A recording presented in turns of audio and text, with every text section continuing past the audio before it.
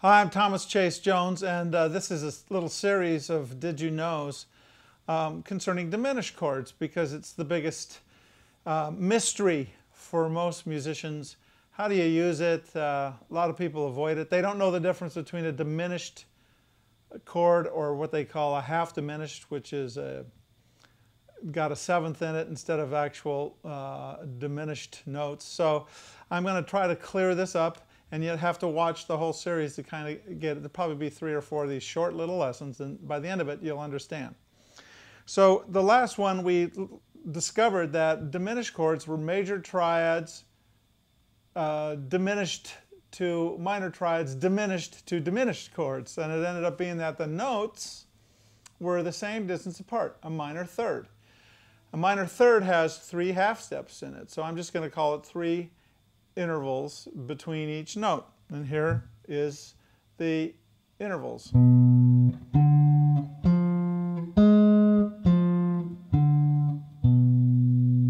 That's a diminished, 4-part diminished chord. But I'm not playing all the notes because you can see it's a big stretch here. So since that's too big of a stretch, we're going to take a couple of these notes and put them up. So this note, I'm going to move up to here. So now instead of this, I have this. That's where that note was before. Now I'm putting it up here, so it's easy for me to play that. So then I'm going to take the other notes and also put them up, and it ends up being this is the position on the low set of 4 strings of a diminished chord. I'm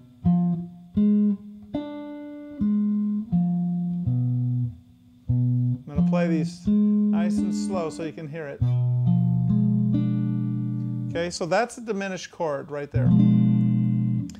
The nice thing about a diminished chord is because all the intervals are equal between the notes, it doesn't change its shape as you go up and down the neck. It's just I'm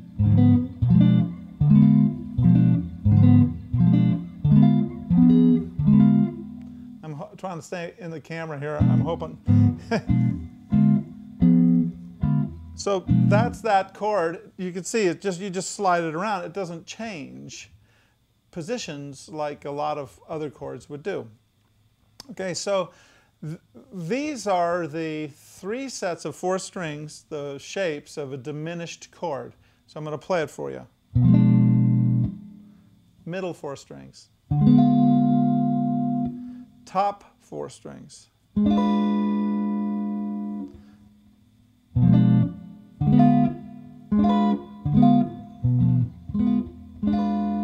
And on each set of 4 strings, these positions, they just shift.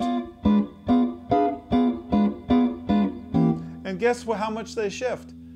3 equal intervals, or a minor third. So this, that's a minor third from there. Same here.